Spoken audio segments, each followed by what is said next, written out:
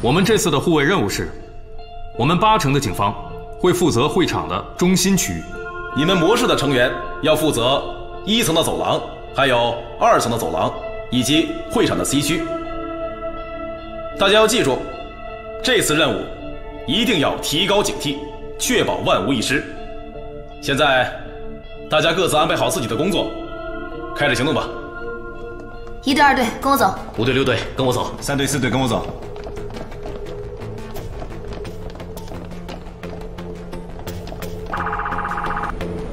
VIP 已经到了 ，VIP 到了，大家做好准备，做好准备。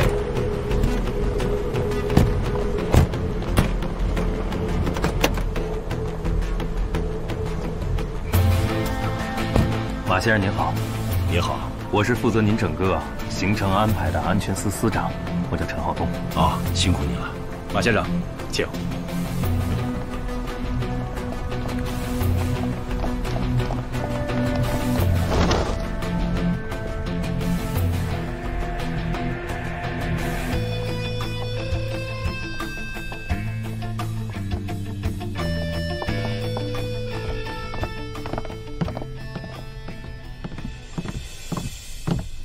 马先生，怎么样？陈司长，里边我都检查过了，没有问题。您和马先生可以进去了。哦，谢谢。请。马先生，请。啊。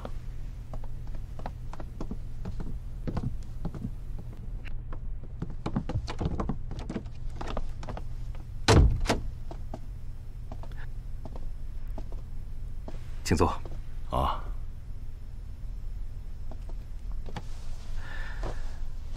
实在抱歉，马先生，我们市长还在赶来的路上，可能需要您等他一会儿。没关系，陈司长。完全没必要这么大动干戈，上这么多安保人员。马先生可以举重若轻，但是我们要吸取教训。您还愿意继续留在8城，支持8城的发展，那就是对我们最大的信任。从某种意义上来讲，保护您马先生的安全，也就是在保护8城的未来，所以我们责无旁贷。谢谢。不过我还是希望能够尽快的回到重海，毕竟李云被杀了，我的技术部门不在这里，我在这里也是浪费时间。马先生，您的意思是带走 VX3，尽快开始工作。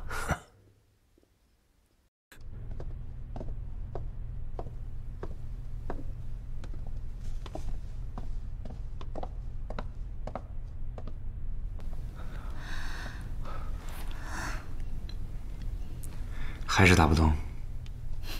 打不通，会不会有什么事啊？放心吧，应该没事儿。也许是因为他父母的事，心情不太好。周组长，你那边情况怎么样？一切正常。一定要仔细排查，你再去好好查一下。是。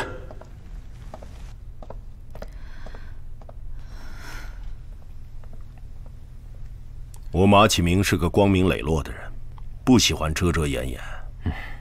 今天我和你们市长的会晤，并不是什么秘密会议。你看看，遮得真严呐！能把窗帘打开吗？你们把美的东西都挡住了，这么好的夜色，我看到的却是窗帘儿。马先生，您坐着，我去把它打开就是了。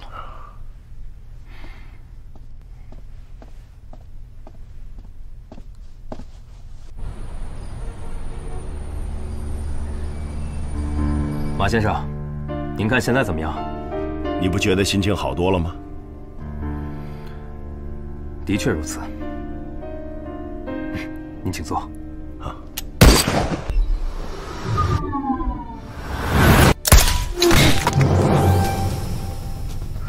马先生，快趴下！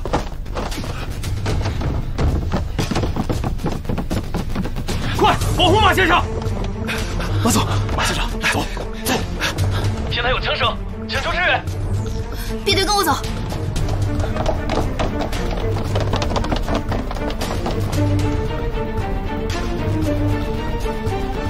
回动，趴下，把枪放下。别动！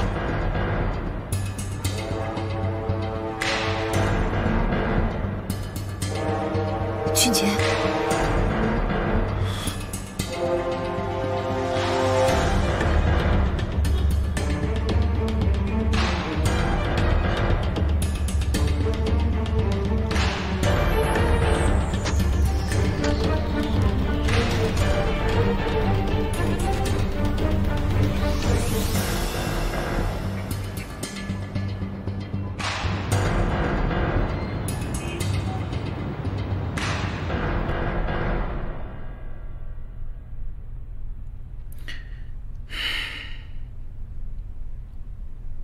李俊杰，你为什么要去刺杀马启明？是受人指使，还是因为你个人的行为？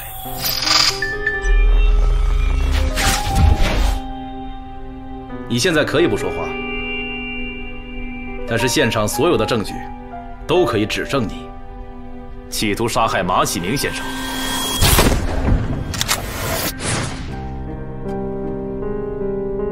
如果你现在不说话，我都不知道该怎么帮你。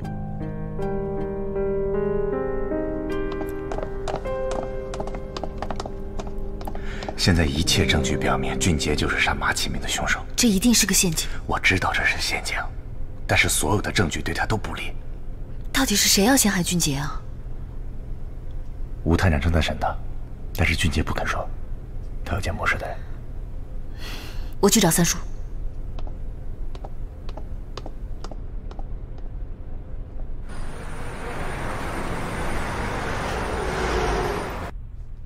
吴探长，模式的穆总想见你。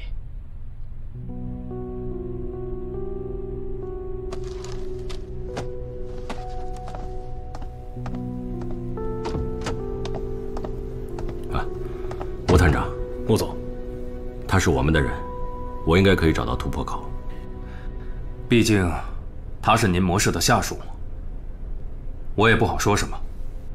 但是，我很难保证你能问出来什么。谢谢。你们两个人在这里等我。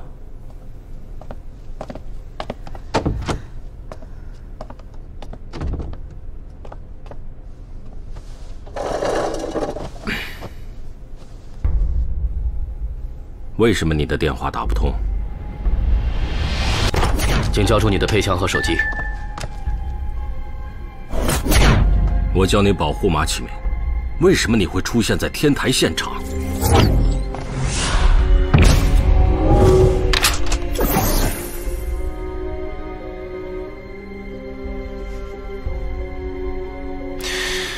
手机打不通只有2个原因吧：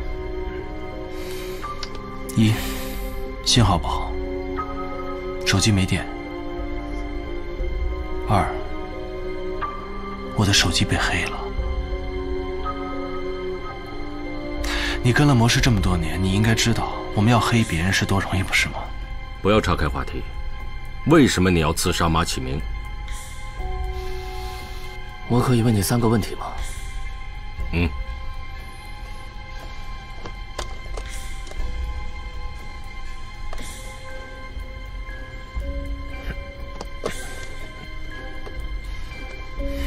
第一个问题，马启明的位置跟狙击点不到150米，是个白痴拿起狙击枪也可以爆他的头。你觉得李俊杰就没有这个能力吗？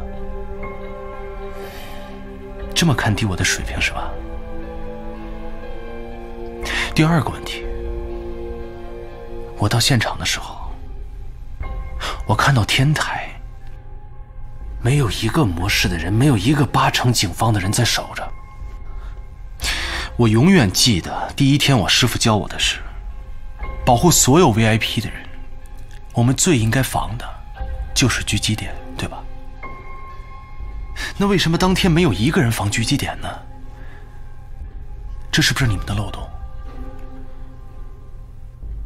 李俊杰，现在警方的所有证据都在指证你是凶手。我们模式和警方什么事情都是讲证据的。现在所有的证据都在指证你，你可以证明你不是凶手吗？是你要杀马启明。哎，你忘了，我还有第3个问题。在天台上为什么没有监控呢？要不你们打开天眼来查查吧。这只是你的假设。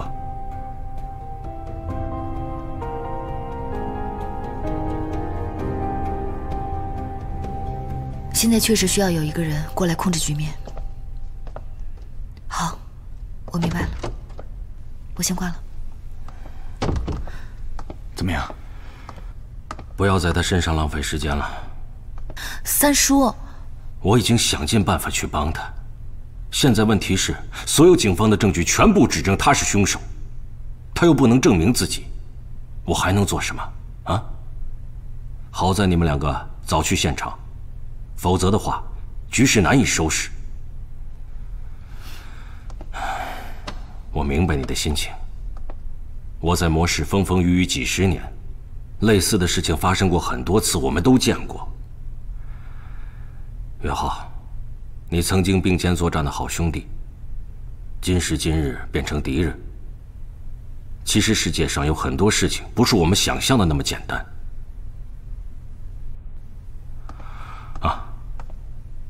还有啊，没有我的批准，你们2个不能单独进去和他谈话。如果破坏了我们和安全司的合作的话，他会死得很惨。OK。三叔，这件事不能靠穆总了，现在还是要靠我们自己。可是我们现在连见他都见不到。也许我能想想办法。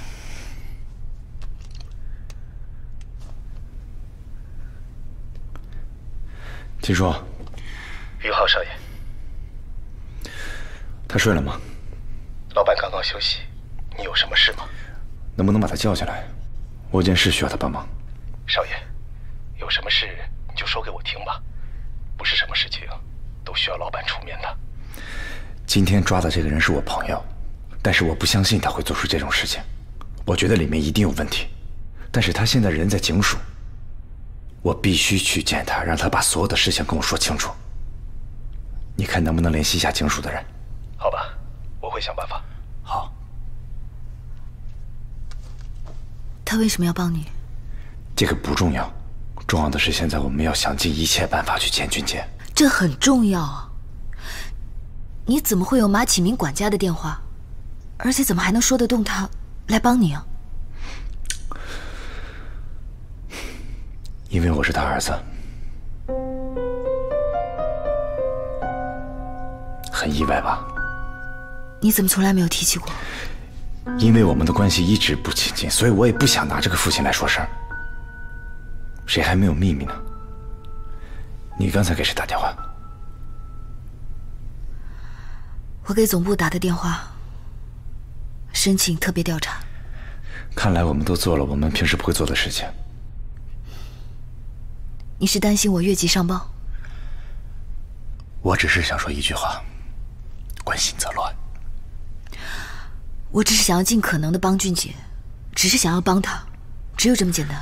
子轩，你一直做事情很冷静，不管什么事情，当别人乱了，你依然能保持清醒的头脑，做出正确的选择。就算俊杰没回来之前，你再怎么想他、埋怨他，都不会影响你对事情的判断。所以你千万不能乱。他现在被人陷害、谋杀未遂，我怎么可能不着急啊？你是他兄弟，在这种时候你应该理解我的心情。而且我感觉这次他回来之后，我们经历的每一件事，都让他一直处在一个非常危险的状态。我真的感到很害怕。我和你有一样的感觉，从家来到孟良，所有的事情都是有联系的。我们逆流而行，才害得俊杰被关在牢里面。我不相信偶然和巧合，会不会是俊杰离开这3年，发生了什么事情，所以才让他们选择在这个时候对他下手？这我不知道，我只希望这一次总部派来的外部力量能把这一切调查清楚，还俊杰一个清白。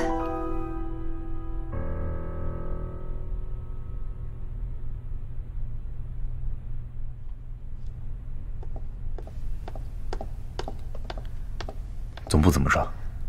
阿曼达已经预定了来8城的飞机。他一直在帮你。其实阿曼达是我母亲的挚友。我小的时候，阿曼达就对我特别好，也算是从小看着我长大的长辈。还有这次俊杰回模式复职，也是多亏了他，我很感激。石引浩，跟我进来。那你在这等我，我先过去。去吧。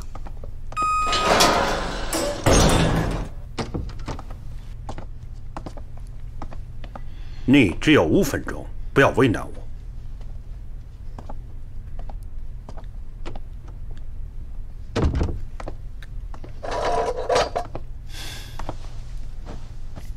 怎么样？你有没有觉得我瘦了很多？没饭吃吗？你有没有带巧克力给我？不让带。巧克力都没带。你有把我当兄弟吗？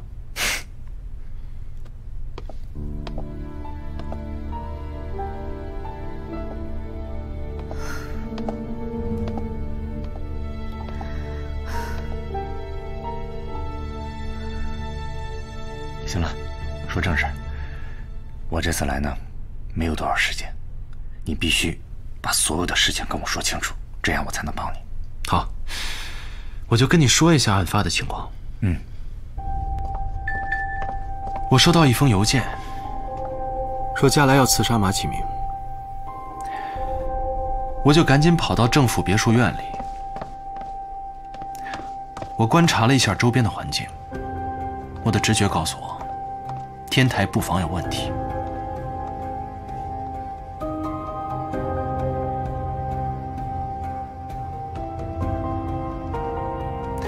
当我到达天台的时候，我听到了枪声。我确认开枪的方向，我跑过去，凶手已经离开了。在地上，我看到有一把狙击枪，但在远方，我看到一个好像佳来的人在跑步。我怀疑是凶手，我就拿起狙击枪瞄准他，然后就被你们抓到这里来。佳来刺杀马启明的邮件是谁发给你的？我也不知道。你知道3年前我为什么会离开吗？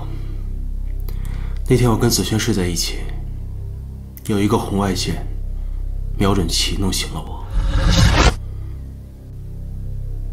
有一把狙击枪瞄准我的头，然后我看到那个红外线指向周子轩，然后电话就响了，是佳来。佳来威胁我，说如果我不离开8城的话，他就杀了子轩。这3年来，我在想，我究竟有没有做错？我是不是真的应该离开他？但没办法，我在明处，人家在暗处，我避不开。但这3年来，我一直没有放弃追寻佳来，因为我一直觉得，如果我躲在暗处的话，他肯定逃不出我的视线。那个时候，我收到了一封邮件，说佳来会在8城出现，所以我回来了。我要抓住佳来，才能解除我们的危机。结果，那封邮件非常准确，他确实出现在8城。然后我收到第2封邮件，说他在拆车厂，也是千真万确的。第3封邮件，孟良在南山岛，都是准确的。之后我收到第4封，说佳来要刺杀马启明，所以我到了现场。结果是一个局，我被坑了。这个事情比你想象的复杂更多，我已经搞不清楚模式，还有我们身边的人究竟是人还是鬼。如果你真的把我当成哥的话，千万不要调查这个事情，把子萱带走。能否出去我自己解决。那你知道前3封准确的邮件是谁给你发的吗？我刚才说的话你听不清楚是吗？你放心，等我回去，我一定会把第4封邮件查清楚的，而且我也会保护好子萱。走了。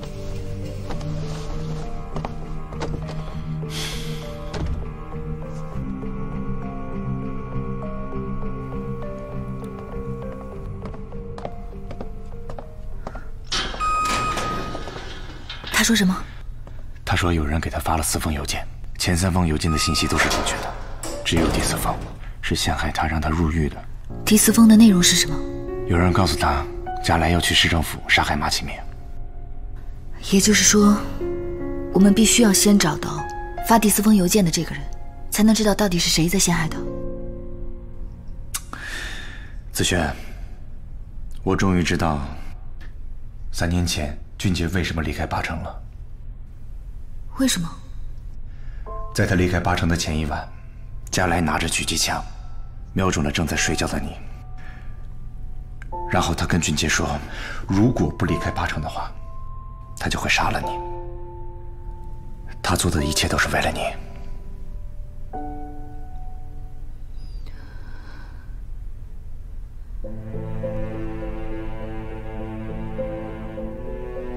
好吧，他还说了什么？他还说，在他出来之前，让我一定要保护好你，不能让你有任何危险。所以，我们要尽快找到发第4封邮件的这个人是谁，还他一个清白。走。好。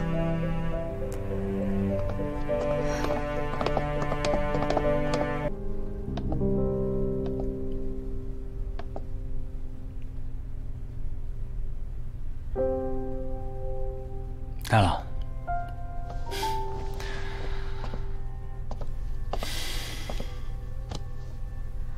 怎么了？那4封邮件找到了吗？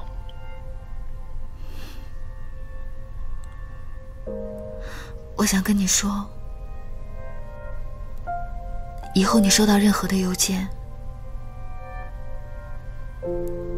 都不要轻易的相信。为什么？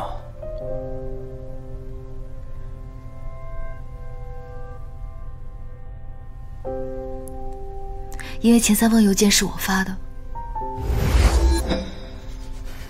三叔，我还记得3年前，就在这个地方，师父死在我的怀里。这个案子已经结了3年了，我知道你对陈刚的感情，他的赔偿金也是我们模式最高的，你就别那么纠结了。我昨晚梦见师父了。我理解。现在模式总部一致认为，陈刚的死是为了保护 VIP。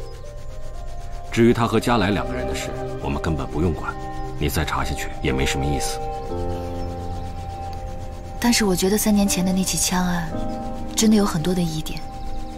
我们现在的任务不是为了翻案。我知道，现在最要紧的是护送 VX3，放心吧。你明白就好了。昨天我得到了线报，加莱又在8城出现了，你去查查，加莱到8城与 VX3有什么关联？我在高尔夫球场给你发了第1封邮件。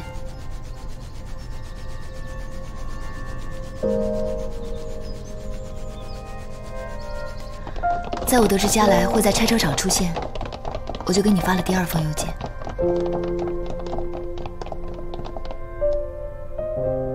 当知情人告诉我孟良在南山岛，我就给你发了第3封邮件。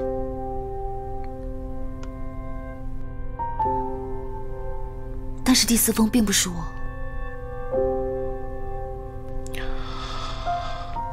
你为什么要发那3封邮件？不告诉我是你发的。你也知道我们模式的守则，所有内部的消息都不可以告诉任何外人，所以我只能通过这样的方式把你叫回来，因为我知道你可以抓住家来。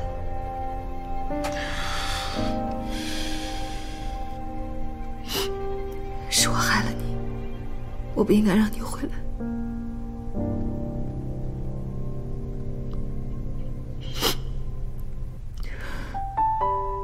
你怎么不说话？别哭。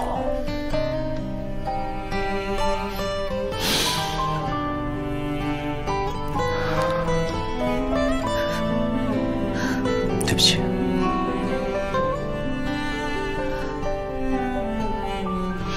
过来。是无解的谜题，还是心跳的际遇？还有，我想告诉你啊，模式那些垃圾规则，以后不要再信了。上面不是说不能谈恋爱吗？我们还不是破坏了他们的规矩，不是吗？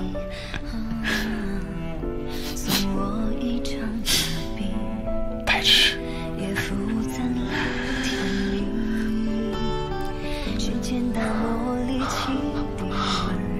亲不到。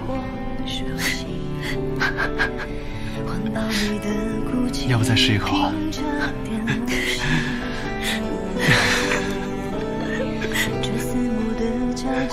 没办法。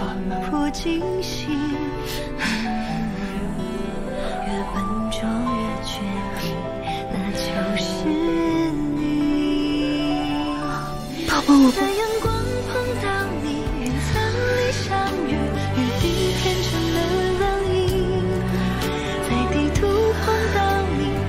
不要我了。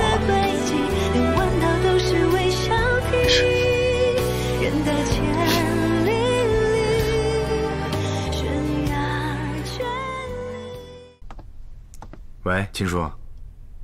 是我。怎么听到是我就没话了？没有，就是有点意外。你今天要走啊？正准备去机场。我听老秦说你找我。对，他已经帮我解决了。他帮你去见了那个要灭我的杀手。李俊杰不是杀手。我听警方的人说，是你亲手抓到他的。怎么过了一个晚上，你就觉得他不是杀手？他是被陷害的。你这个结论是有确凿的证据，还是你混杂了感情的判断啊？我一定会找到证据的。那就是说你现在还没有证据，光凭感情用事你就想救他，救那个想杀你父亲的凶手。我希望你能想明白你到底在做什么。哥，你没事吧？他们没虐待你吧？啊，哥，哎，你怎么情绪不高啊？我专程来看你，你应该高兴才对啊，哥。我是马小军，你看看我呀。我来这取资料，顺道过来看看你。哎，过来。哎呀，过来，我有东西给你。来。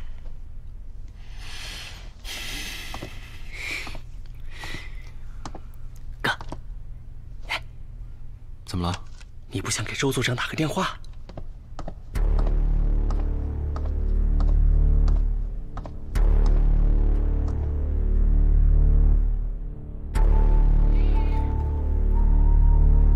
我听说郑总要把你给遣返了，我担心这是咱们最后一次见面了。多说会儿，哥。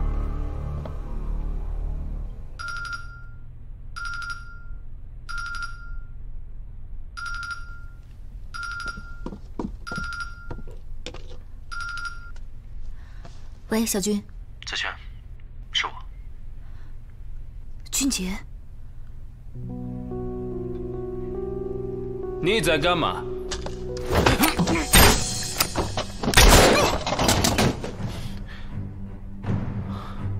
等一下打给你。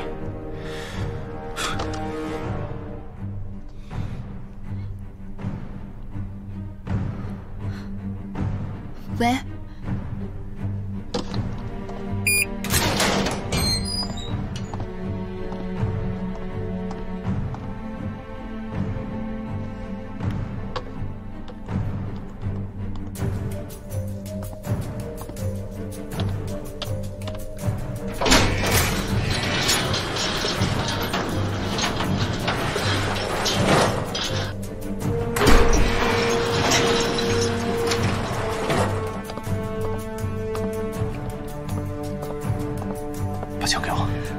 行，哥，根据模式386条规则的话，我是会被辞退的，我不能给你。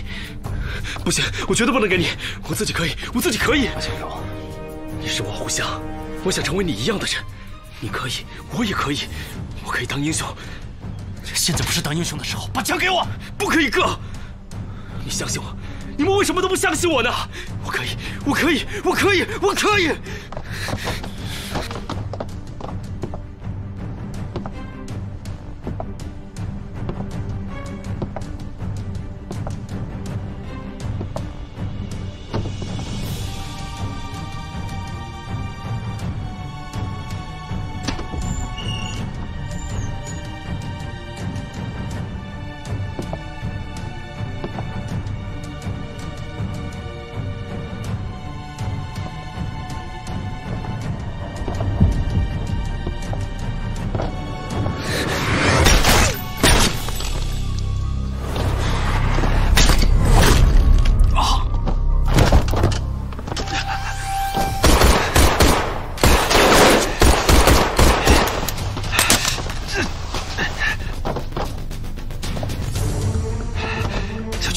小军，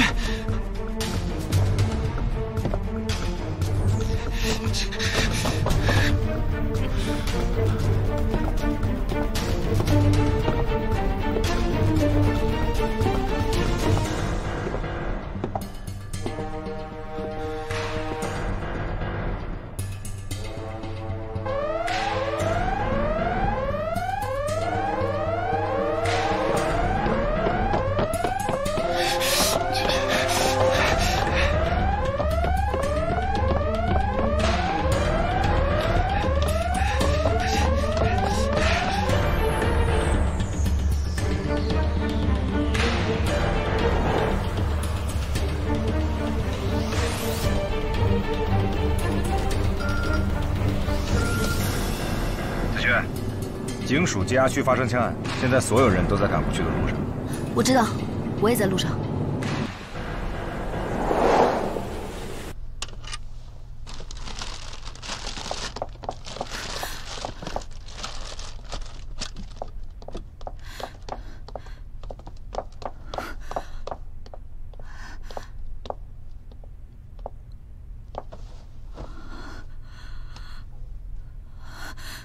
俊杰呢？我们来的时候，他已经走了。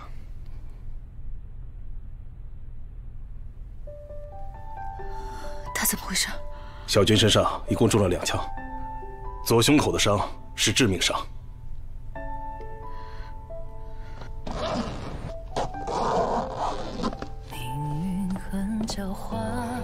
我是末世探员。哎呀，哎呀！我要陪着他，我要继续陪着他。哎呀，你冷静一点，冷静一点。哎呀，好，小军，小军，我要陪着他。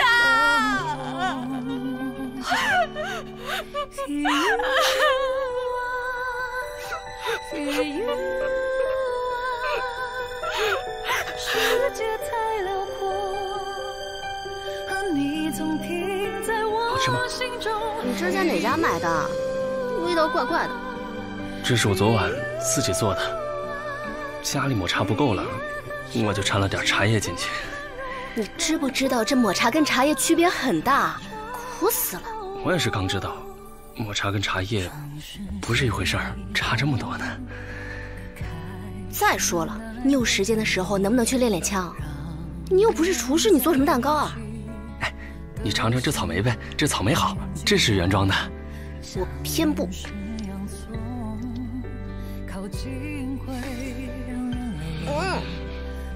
马小军，你做蛋糕的时候把什么拉进去了？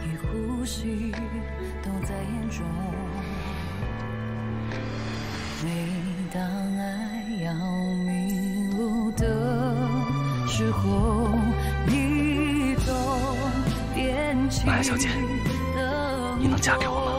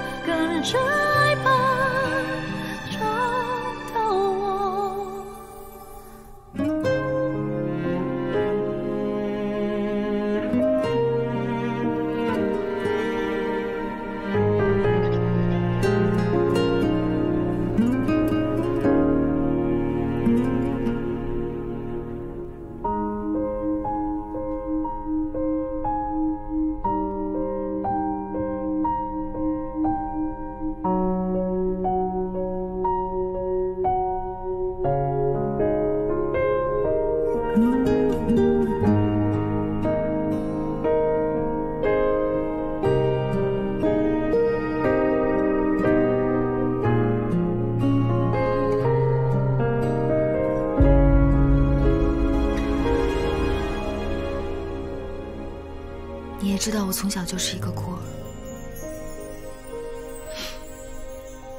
我的父母死于车祸，但当时我并不在现场，所以我并不知道，亲眼看见自己的亲人离开我的那一刻，我会有多痛苦。今天我突然就想到，就在3年前，我们的师傅陈刚就死在我的怀里。那一刻，我觉得我的心都要碎了。就当今天马小军打给我的时候，我听到电话里的那声枪响，我以为我的亲人又要离开我了。当后来我得知牺牲的是马小军，我心里依然很痛苦。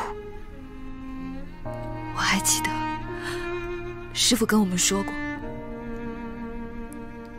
从我们进入魔石的那一刻起，我们每一天面临的都是生死。可这对我们来说真的太残忍了，我真的不想再看见我的亲人一个一个离我而去。其实现在我和你的感受是一样的，所以我真的不知道该怎么劝你。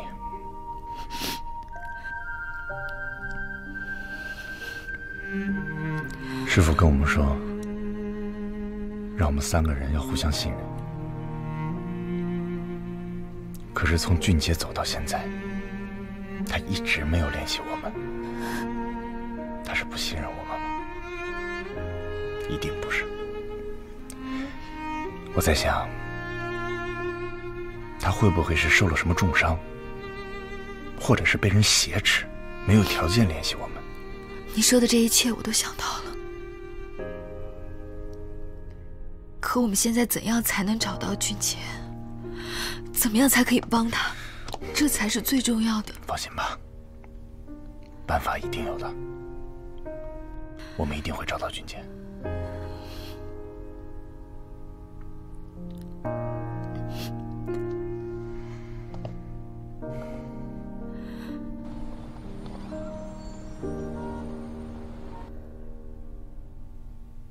我们看到的是案发现场所有的监控画面。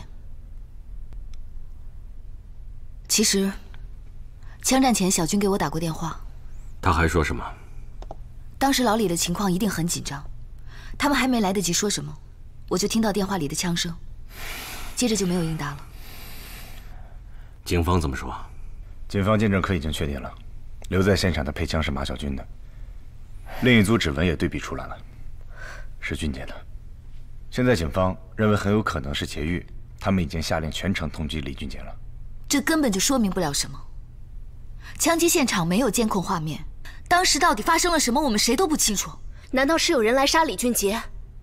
马小军是受牵连的吗？俊杰他说过，陷害他的是一个严密的组织，所以说，警局里很有可能已经有这个组织的人了。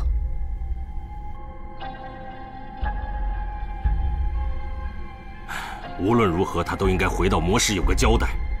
已经24小时了，他都没有回来过。你们给我个解释，他为什么不回来？人会说谎，但证据不会。你们不要在这里再搞什么阴谋论了。现在全城警察都在找他，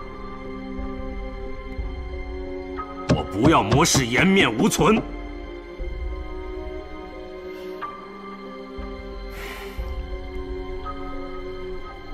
在警方抓到他之前，把他找回来。是，知道了，知道了，知道了，知道了。妈呀，节哀！李俊杰，你涉嫌杀害魔石探员马小军，现在对你进行抓捕，交出你的武器。你是木川派过来的吧？马上交出武器，不然我就开枪了。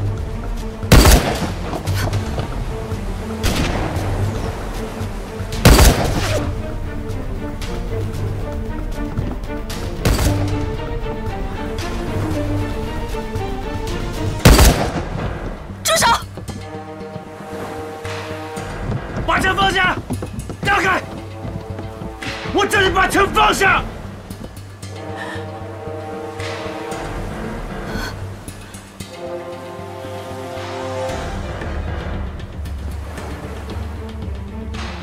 俊杰，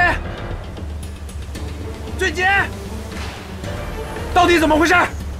我和子轩都来了。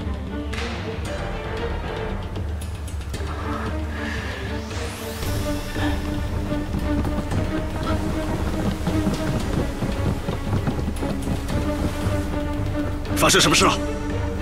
嫌疑人李俊杰持枪拘捕。李俊杰，我是8城警察，放下武器，马上出来！再不出来，我们就采取行动了。你持枪拘捕，我们有权击毙你。李俊杰，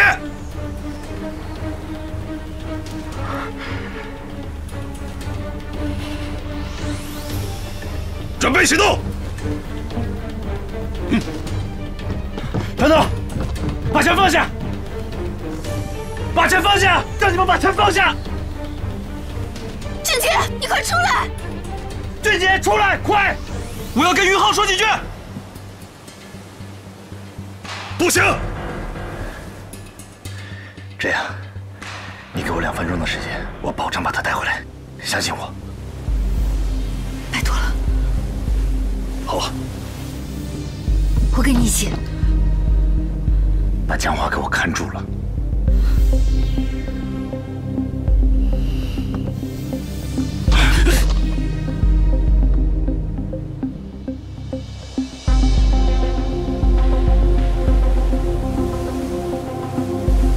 出来，我来了。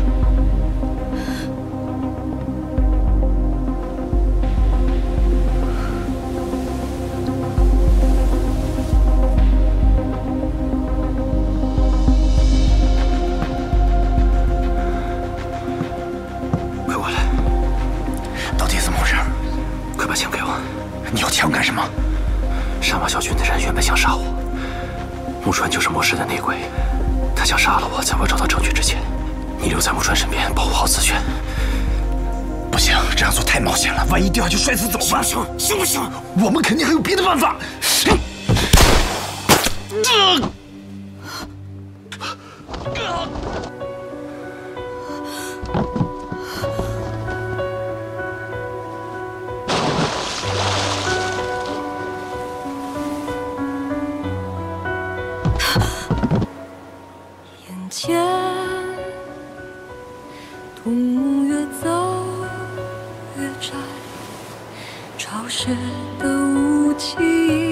喂，老大，出事了，李俊杰中枪掉海了。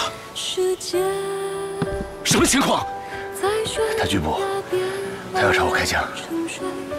在风中颤巍巍，却仍不肯下坠。我并没说一句话。 但沉默是汹涌的浪头啊！这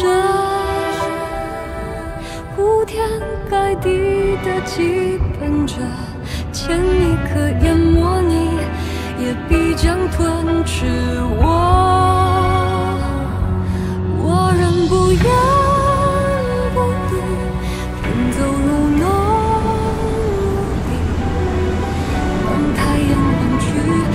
空茫茫的一切无边际，路是那样的长，回忆是那样的近，要拆骨践行才知意义。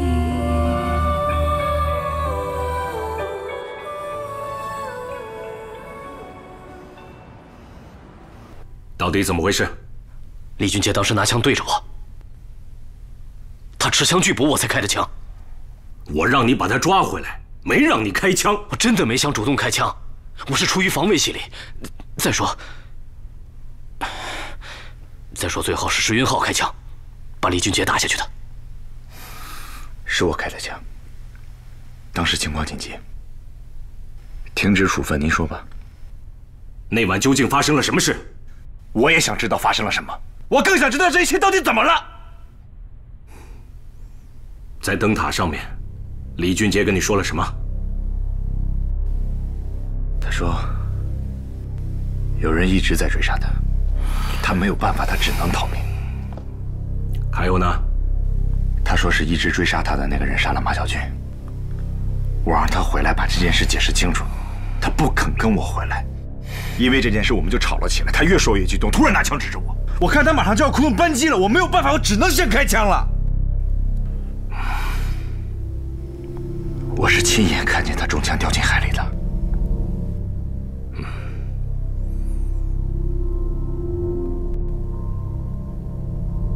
现在警方还没有找到李俊杰的尸体，可能生死未卜。云浩，先回去休息一下吧，有什么我会通知你的。好了，好了，休息一下。走。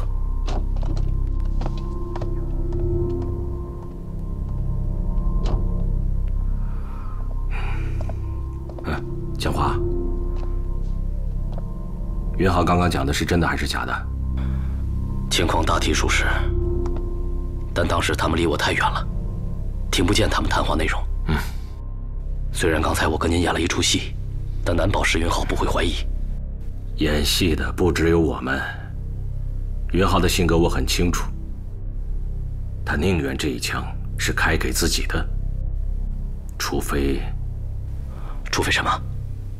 除非他跟他爸一样，是个不露城府的人。走吧。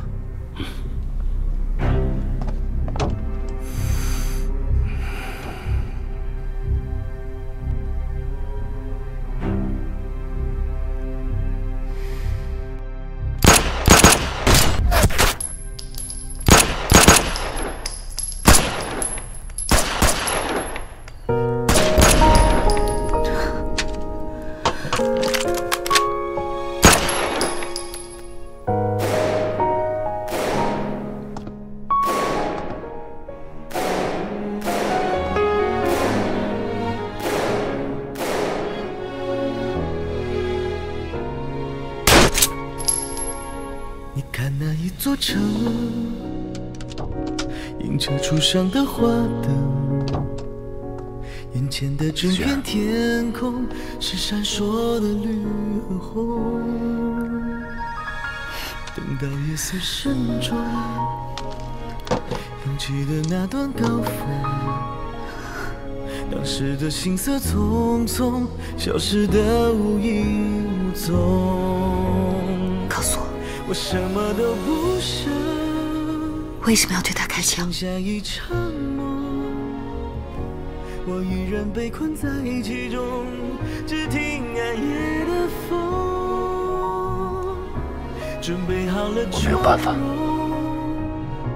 准备好回到梦中，那落幕时刻的钟，将你我推回拿着。你可以对你那么多年的兄弟开枪，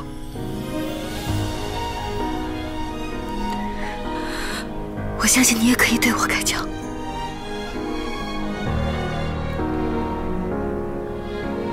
就像那天你对俊杰开枪一样。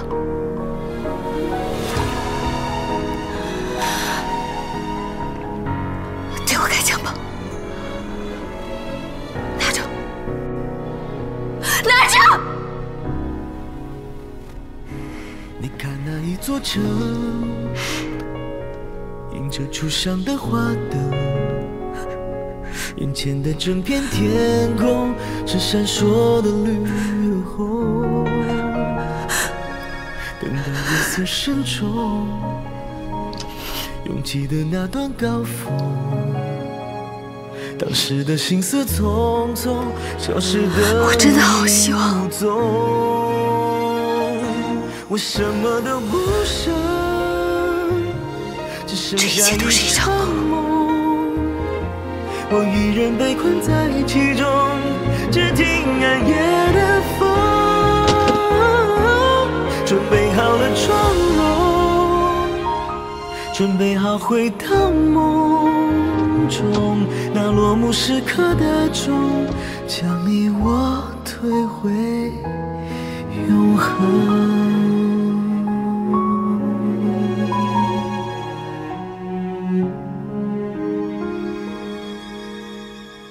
你看那一座城，映着初上的花灯，眼前的整片天空是闪烁的绿和红。等到夜色深重，涌起的那段高峰，当时的行色匆匆。我希望你对我的拥抱和你对我的爱，可以像你说的星星一样，那么的永恒，好吗？好。准备好了妆容，准备好回到梦中，那落幕时刻的钟，将你我推回永恒。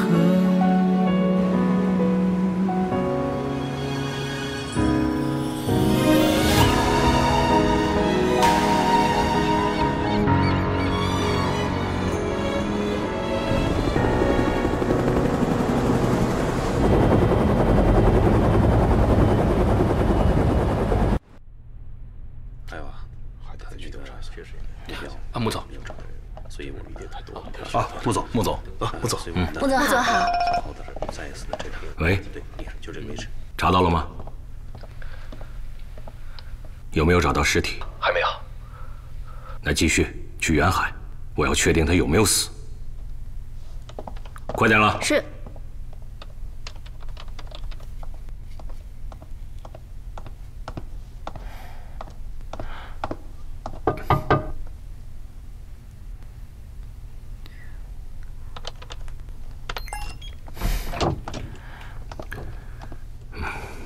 咖啡，昨天没睡好，拿点早餐给你，吃完回去休息吧。我不需要休息。我们还没有找到俊杰的尸体，还不知道他有没有事。行动组已经开始了，很快就知道了。现在俊杰都出事了，我连调查的资格都没有吗？你早点回去休息好不好？我真的没事。我有我工作的权利，请你不要再妨碍我了。三叔，你给我点自己的空间吧。好，好，好。那你先吃早餐。吃早餐。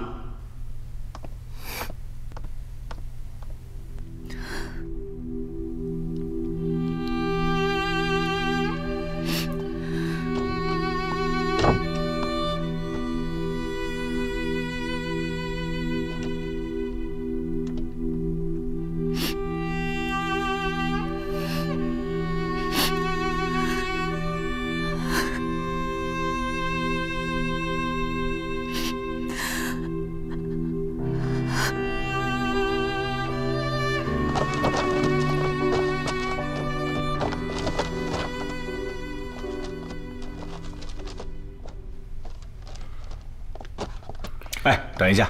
怎么了，长官？这是证物，你不能拿走。这是李俊杰的私人物品，你不能拿走。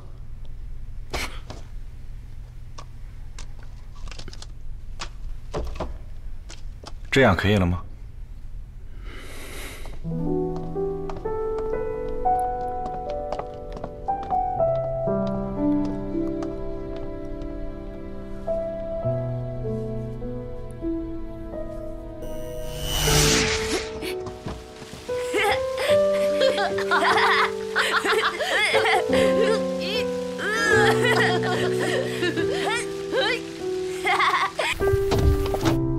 这是你们新同学？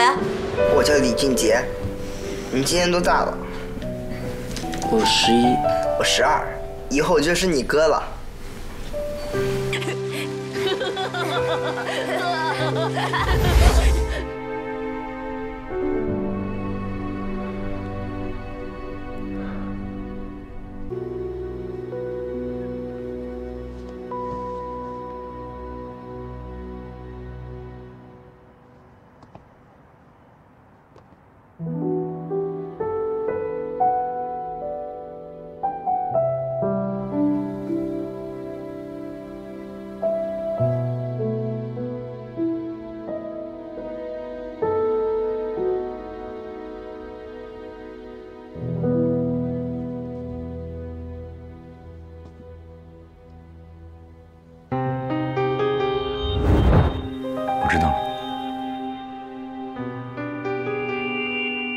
不到万不得已的时候，石云浩是不可能朝他开枪的。我要跟云浩说几句。你给我2分钟的时间，我保证把他带回来，相信我。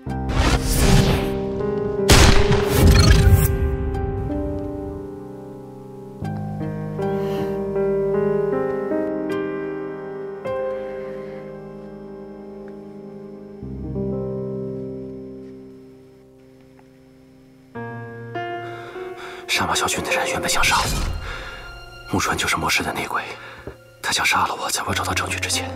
你留在木川身边，保护好子萱。你为什么要对他开枪？对我开枪吧！拿着！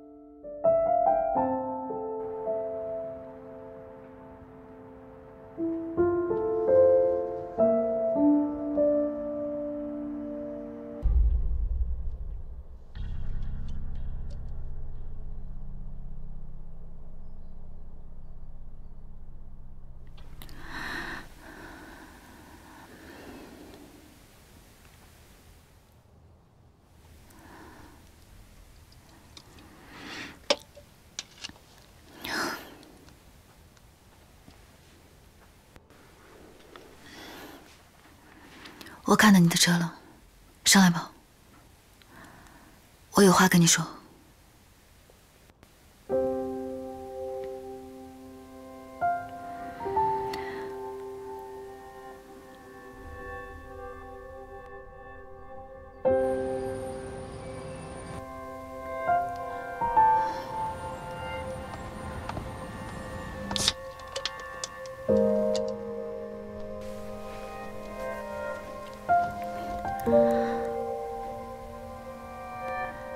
告诉我真相。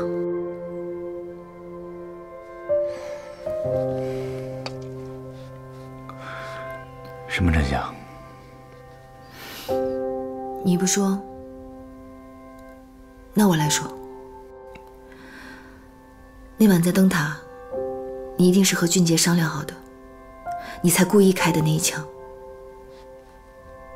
你想让大家以为他真的死了，你这么做的目的是为了让俊杰摆脱现在所有对他的追捕，好让他自己去查真相，对吧？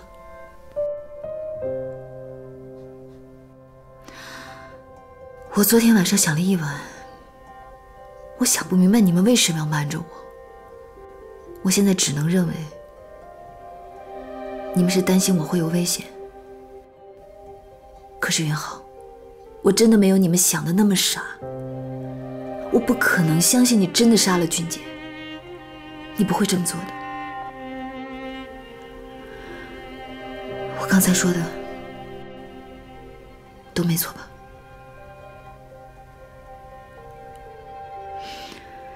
好，既然你还是不愿意回答我，我只能当你默认了。你走吧，我和你已无话可说了。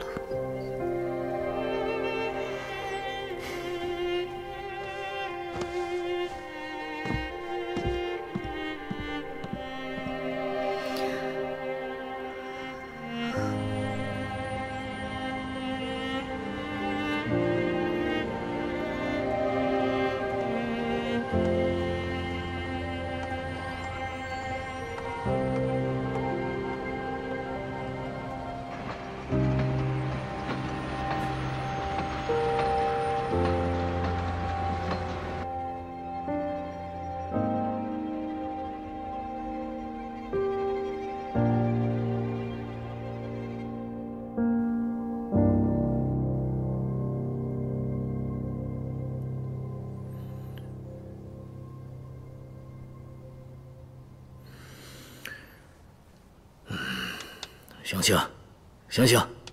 都在这儿睡了3天了。我怎么会在这儿？因为你命大呀！哎，你小子不会把什么都忘了吧？你可得记着啊，这回我是你的救命恩人。你怎么成他的救命恩人了？手术是你做的？嘿，你不就是个兽医吗？嘿。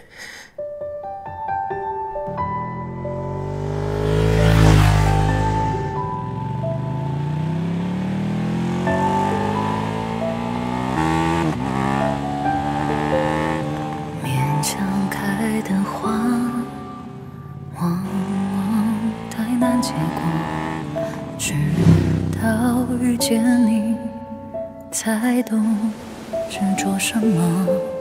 命运很狡猾，干嘛？当让人紧紧牵手，有没有觉得很奇怪？天空这么大，让恋人就只有一个太阳，一个月亮，却有无数星星。我们也是其中一员。点起灯红。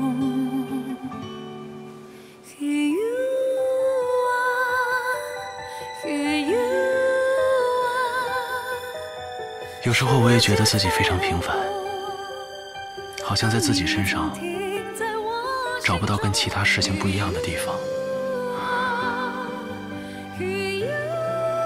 所以呢，我一直觉得自己是一个幸运的星星，因为找到一个女生喜欢我，那显得我跟其他的星星不一样。我答应你，我对你的爱就像星星一样永恒，我会用我的生命保护你。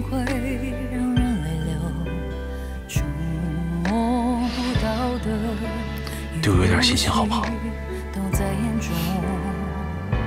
看你之后的表现了。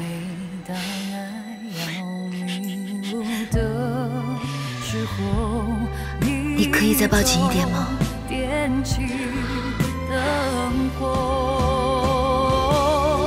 我希望你对我的拥抱和你对我的爱，可以像你说的星星一样，那么的永恒。